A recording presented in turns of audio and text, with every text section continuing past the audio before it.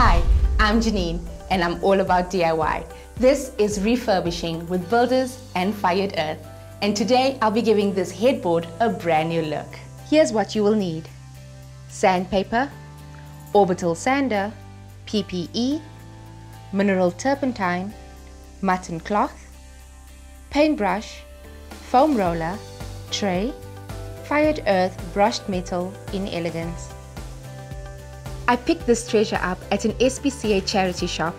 It's exactly what I've been looking for as a statement piece for my wall.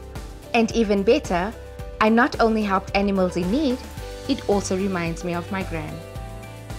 I recommend filling any nicks or gouges in wood before you sand.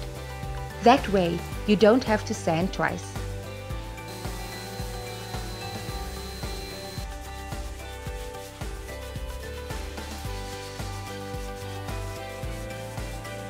Before I paint, I'm going to wipe this down just to make sure it's completely dust-free.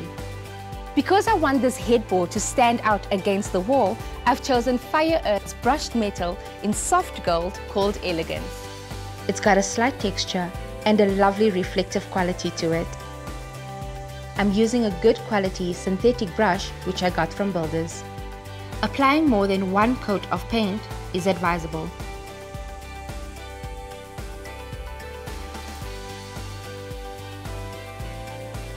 The design of the headboard brings that lovely sense of home to the room for me, while upscaling it in the metallic brings just the right amount of glam to the room. I couldn't be happier. If you're inspired and want to upscale furniture of your own and you're not sure how to go about it, take a look at Builder's YouTube channel. It's full of DIY inserts like this to help you get started. And there you have it. My headboard is complete and I love it. In the next episode, I'll be using Fired Earth's wood products on a coat stand. Get to Builders, get it done.